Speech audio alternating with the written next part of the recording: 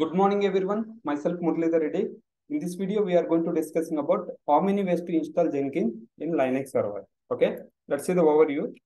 We can install the Jenkins multiple ways. Okay, one is you can using M command. If it is Amazon Linux, CentOS, Red Hat, we can use M command to install Jenkins. In case it is Ubuntu, we can use apt-get command. We can install the Jenkins, and also we can deploy the Jenkins war file in Tomcat, and we can install the Jenkins. Okay, if you remember, inside that Tomcat, we have deployed a web application, right? War file. Same thing, Jenkins war file, you can deploy in Tomcat. We can up that particular Jenkins up and running. Okay. Next one, you can directly run that particular Jenkins war file. For example, you will download the Jenkins war file. You can directly run that particular Jenkins war file. Automatically, Jenkins war file, automatically that particular Jenkins will be run.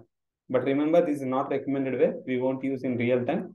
Third one is, in case if you want to install a Jenkins as a container, we can install, okay, we can install the Jenkins using container also. Okay, but real time majority they will be use M, and some of the people, some of the projects they will be use, they will be directly deploying Jenkins in Tomcat, and third one is we will be run as a container, the particular Jenkins. Okay, I hope understand that. We can discuss one by one. I will show you like how we can install using M command, how we can deploy in Tomcat, and up and running that particular Jenkins.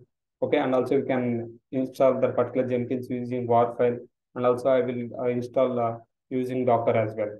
Okay, we can see you later videos installation part, but this video only for how many ways we can install the particular Jenkins in Linux server.